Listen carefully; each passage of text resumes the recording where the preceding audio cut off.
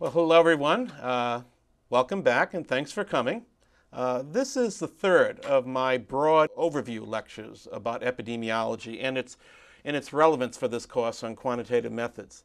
If you remember last time, we talked about the Framingham heart study when we were discussing the development of the epidemiologic method over time. What I'd like to do now is just describe in some sense what the Framingham study is, what it has given to us. So first of all, this study started in 1948. At that time, Framingham, Massachusetts, which is located about 10 miles west of here in Boston, in some sense was a typical American town. It had some urban aspects to it, some rural aspects to it. It had been involved in previous study, I believe, involving a tuberculosis study, so the people were willing to be interviewed and being involved in research studies. So at that time, investigators wanted to answer the question, what are the risk factors for developing cardiovascular disease, stroke and heart disease, in other words? So the main goal of this study was to identify the risk factors for cardiovascular disease. So in 1948, Framingham enrolled 5,209 men and women aged 30 to 62 living in the town of Framingham, Massachusetts. Why do you think they enrolled people between the ages of 30 and 62? Why not enroll anybody under 30, 25-year-olds? Why not enroll anybody older than 62, 70-year-olds? Well, we epidemiologists have a dark side. We want to observe disease outcomes occurring among people. The plan for the Framingham heart study was to enroll people in 1948, follow them for 20 years, and see who develops heart disease, who develops stroke.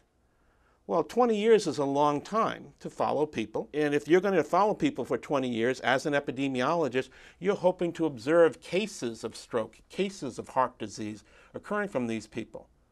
The reason they didn't enroll any 20-year-olds is because they thought they were relatively fit, unlikely to develop heart disease for the next 20 years, unlikely to develop stroke for the next 20 years. Enrolling such people would be very inefficient. And that's why they decided to enroll people who were at least 30 years of age. But if that logic is true, why didn't they enroll any 70-year-olds or 80-year-old people? Remember, they only enrolled people up to the age of 62. If I enroll 70-year-old people, I'd expect more of them to develop heart disease or stroke than 40, 50, 30-year-old people. Well, my understanding is the reason they didn't enroll 65-year-olds or 70-year-olds or 80-year-olds was because at that time, they thought anybody of that age had already developed signs and symptoms of heart disease, hardening of the arteries, as it was referred, atherosclerosis. So they wanted to enroll people free of the disease to see the development of disease among those people over the next 20 years of follow-up. And if people already had that disease at 1948, there's no reason to enroll them in that study because they're not going to be able to be useful to answer the question, what are the risk factors for causing that disease if in fact they already have it? So they enrolled people 30 to 62 years old. They were free of cardiovascular disease and any symptoms of cardiovascular disease. And the plan was to follow them for 20 years and record these outcomes, the development of stroke, the development of hypertension, the development of coronary heart disease. Well, how do they record these outcomes? Well, every 2 years, participants are asked to return to a testing center where they are examined. Their histories are recorded, their risk factors are updated, their outcomes are updated. They are asked, since the last time we saw you, has anyone told you that you've developed a heart attack or a stroke? They'll measure their blood pressure to see if they now have been high blood pressure, falling into a category of hypertension. So the ways to measure those outcomes was by personal testing, personal interview. A very expensive way to do it. And what I'd like you to think about is what alternatives might there be to record that information. In a few weeks, we'll be talking about cohort studies, and this is the classic example of a cohort study. Enrolling a group of people free of disease and following them for, in this case, 20 years to see who develops the disease. The question as an epidemiologist is how are you going to measure those outcomes? And how are you going to measure them validly and efficiently? In this case, they decided to measure them validly by interviewing people, examining people. But that brings a cost. a cost of bringing people into a testing center, having a staff to test them. And one of the things I'd like you to think about is if you could redesign the Framingham Heart Study today, is there another way you can measure those outcomes at a lower cost? And we'll talk about that in a few weeks when we talk about study designs, cohort studies, and other types of epidemiologic studies. But that's the original plan of the Framingham Heart Study. Just as an aside, it was planned to go for 20 years. It's still going on today. People who are alive from that original cohort of 5,209 people are still coming back every 2 years to be examined. But as you might guess, unfortunately, many of those people in the original cohort have passed on. And the number of survivors is dwindling year to year. Well, there have been other studies built on the Framingham original cohort. 20 years after, about 23 years after the original cohort was started, they started a second cohort study of 5,124 other people who were the children, the offsprings of those initial people in the initial cohort study, along with their spouses. As the town of Framingham evolved over time and due to people moving in and out, took on a different flavor in terms of its racial ethnic background, in 1994 they took another 506 people, somewhat randomly selected from that town, as the first Omni study. In the early part of this century, they took a third study, a cohort of the offsprings, the grandchildren of the original cohort, along with their spouses. By taking the second and third generation of the original cohort, they're able to do family history studies. And that's an advantage of this type of study design. And then more recently, they did a separate Omni study, a second sample of the town of Framingham, Massachusetts. Now, what have they discovered? You can go to their webpage, and I strongly recommend you do go to their webpage, and you'll find a huge amount of information, both about the history of the study and their findings. Among their major findings, their milestones: smoking, not surprisingly, is a risk factor for heart disease. So why don't you smoke? Why is smoking now considered a bad habit? It's because the Framingham Heart Study and other studies, other epidemiology studies, showed a link between smoking and the development of coronary heart disease. They were the ones who showed relationships between blood pressure and cholesterol, total cholesterol, as risk factors for increasing your risk of heart disease. They showed that physical activity was good for you. It lowers your risk of heart disease. They showed the components of total cholesterol, HDL and LDL, the good cholesterol, the HDL, high levels that actually decrease your risk of heart disease. They developed prediction rules. You can go to their website, and we will later on in this course.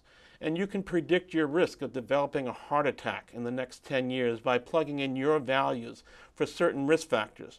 So remember, in the first lecture, I mentioned clinical epidemiology and the role of prediction, the role of predicting either prognostic or diagnostic information from risk factors. We'll be talking about that using the Framingham model and the Framingham data. And they have many, many more results that you can see on their webpage. So the Framingham study is a landmark study, a classic example of epidemiologic study, and it's something we'll be referring to a lot in this class. So for this course, we're going to be using data furnished by the National Heart, Lung, and Blood Institute. It's going to be based on the Framingham Heart Study. It's going to be available to you to use in your exercises. We'll be using it in our lectures. In a future lecture, one of my colleagues will be telling you about the data set in more detail, and she will be telling you how to access that data set, giving the link that you'll be using for your homework exercises. You can get access to 2 teaching data sets. One of those teaching data sets is based on the Framingham Heart Study, and we're going to be using that data set in this course.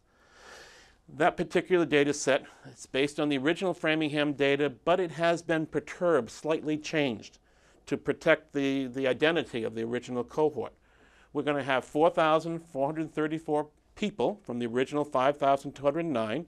Some of their information has been altered, but the general associations that we would see in the original data are going to be seen in these data also. We will use these data in our lectures. You will be using these data in your exercises. One of the advantages of taking this course, as you will see, is we have access to a software package called Stata. We have access to this teaching data set. You yourselves on your computers will be essentially analyzing this teaching data set using Stata.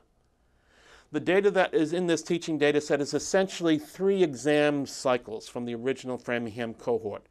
The 1956 exam, where people were returning for their 3rd or 4th follow-up exam, and at that examination certain risk factors were obtained, and 2 follow-up exams, roughly 6 years apart, one which was around the 1962 period and one around the 1968 period. In addition to that, everyone was followed for 24 years. So we have 24 years of potential follow-up for each of these 4,434 people. And what were recorded from these biennial examinations they went to every 2 years is certain outcomes. So among the outcomes we're going to be able to look at, and among the risk factors we'll be able to link to those outcomes, are the following. This is essentially a very brief overview of the data set itself. So what we have are 3 exam cycles showing the age of each person at that exam, their sex, whether they were a smoker or not, and how much they smoked in terms of cigarettes per day, their blood pressure both on the systolic and the diastolic scale, whether they were taking medications to treat hypertension at that time, their total cholesterol levels, and their HDL and LDL levels in addition, whether they had diabetes diagnosed at that particular time, at that particular examination, their glucose levels, their heart rate, and whether they had previously been diagnosed with coronary heart disease, whether they had a history of heart disease, a history of stroke, or a history of hypertension. Those are all the risk factors that we'll be looking at. In terms of the outcomes, remember everyone was followed for up to 24 years. We're going to know whether a person died or didn't die during those 24 years, whether there's evidence that they developed coronary heart disease, evidence that they developed stroke, evidence that developed other outcomes like hypertension. And we'll also have the number of years from the 1956 exam until they died or developed a stroke or developed heart disease or developed hypertension. We'll be using these data in our lectures. You'll be using these data in your homework exercises. So together we'll be getting very familiar with the Framingham data and very familiar with the Framingham Heart Study. Well, that's where we're heading. I'm going to stop now. And the next time you'll see me, I'll be talking about measuring outcomes. I'll be talking about measuring the prevalence of disease and then later the incidence of disease. After that, we'll be measuring associations between risk factors and outcomes. And then we're going to go more into the study design options. But before we do that, you want to develop a foundation in biostatistics. And that's what my colleague Marcello Pagano will be doing. So I'm going to be stopping now. You'll see me again probably next week. But in the interim, you're going to be exposed to Marcello a lot, and he's going to be teaching you the fundamentals of biostatistics along the way. So see you guys in about a week.